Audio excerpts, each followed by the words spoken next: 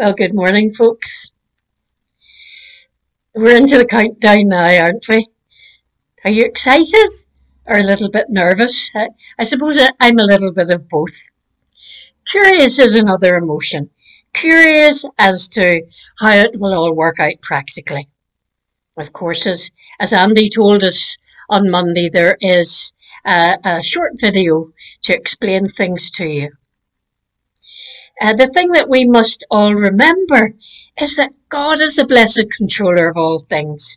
And to quote Psalm 95, in his hands are all the corners of the earth. So that's our little corner catered for. And all we have to do is to remember, as it says in the hymn, Jesus bids us shine in our small corner. So bring it on. Bring on the shine. In Andy's talk on Monday, we heard about the courage of Nehemiah. Nehemiah, who was a cupbearer to the king, and approaching the king with a sad face was a dangerous enough thing. But he prayed persistently to God to grant him favour in the presence of the king. The work he was anticipating was pleasing to God's heart, and God was in it with him. When he explained his sadness to the king not only facilitated his request to go and rebuild the walls of Jerusalem, but he also helped practically and financially. A wonderful answer to prayer. Now, at the time of this prayer, also Nehemiah's prayer, Nehemiah is back in Jerusalem. He's in Jerusalem. He's been started the wall. He's been building. He's exhausted after many weeks of hard work. And if that isn't bad enough, an enemy, Sanballat, was trying to destroy everything by first criticizing and belittling the work, and then intimidating the workers. And on top of all that, there was a division in the ranks of Nehemiah's workforce, more work of the unseen enemy. Yet through it all, Nehemiah's integrity, courage, and God-focused encouragement kept the work moving ahead until the walls were nearly completed. But his enemy didn't give up. He tried a new tactic. And at a time when Nehemiah was in need of rest, he repeatedly requested a meeting. Come and meet me, come and meet me. He was trying to lure Nehemiah away from the work, probably in an attempt to kidnap him or to kill him even. But again, Nehemiah resisted every temptation. Did the enemy give up? No. He then launched a slanderous attack of rumours on Nehemiah's character and the motive behind the rebuilding of the wall, saying it was for Nehemiah's own advantage and that he wanted to be rich and powerful. Did Nehemiah give up? Did he quit? He faced back-breaking weariness and undeserved attack. But no, Nehemiah again and again he returned to prayer. He did what he'd done all along when difficulties presented themselves. He prayed and then he prayed again and then he prayed again. Persistent prayer. Quoting Nehemiah 6 verse 9.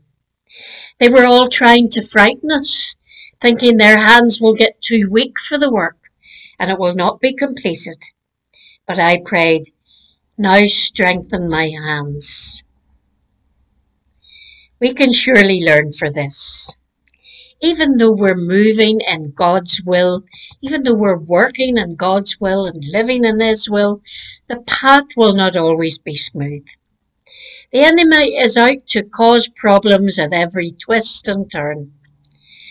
I think this is something we can be very aware of as our church opens up again for public worship. But let's look at Nehemiah's prayer and the consequences and results. Note that Nehemiah did not pray that God would finish the wall for him, as I might have done. He prayed for strength to do the job, and God worked a miracle in him. And the result?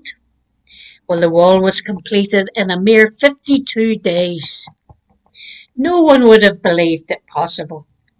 It was a miracle for all to see, and even Nehemiah's enemies became so discouraged that they were led to acknowledge that the rebuilding of the walls was the work of God. Nehemiah's persistence in prayer, he refused to quit, and God did not fail to bless. And it was plain for all to see. Reading Nehemiah 6, verse 16. When all our enemies heard about this, all the surrounding nations were afraid and lost their self-confidence, because they realized that this work had been done with the help of our God.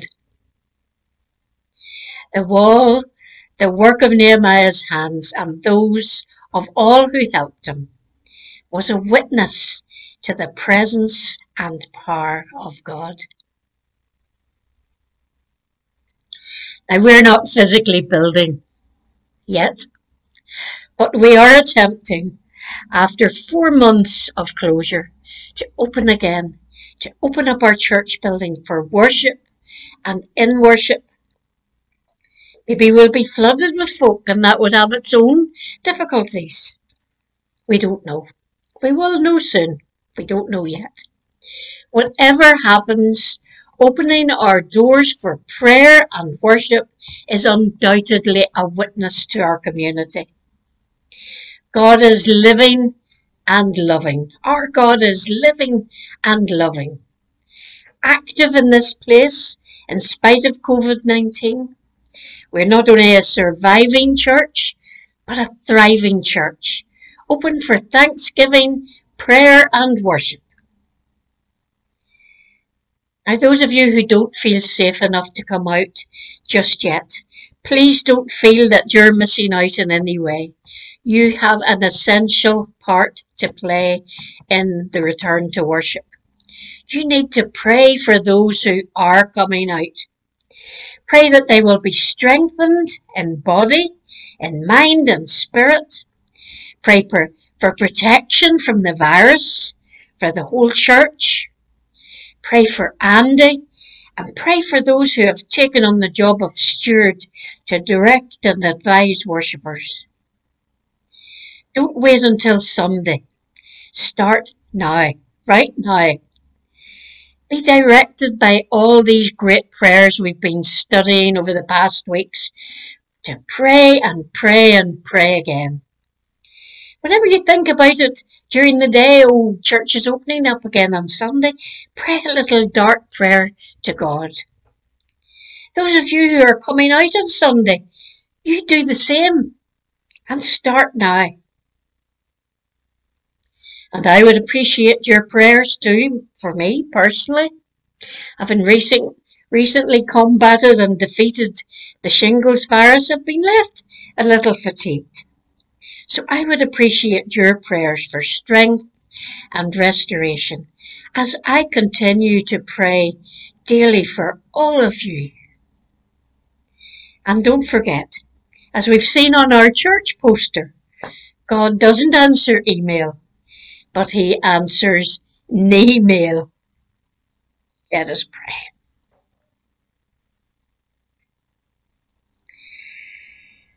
Heavenly Father, how blessed we are to be loved by you. You are awesome and worthy of all praise. We pray now for your church in this place. We pray for your presence and your protection from all assaults of the enemy. We pray that our church will be a living and loving witness of our living and loving God. In Jesus' name we pray. Amen. And so, dear friends, the blessing. And the blessing of God Almighty, the Father, the Son, and the Holy Spirit be with you and remain with you and all those whom you love, this day and forevermore. Amen. So, that's all for today. And I will see you on Sunday, and what a joy that will be. Bye for now.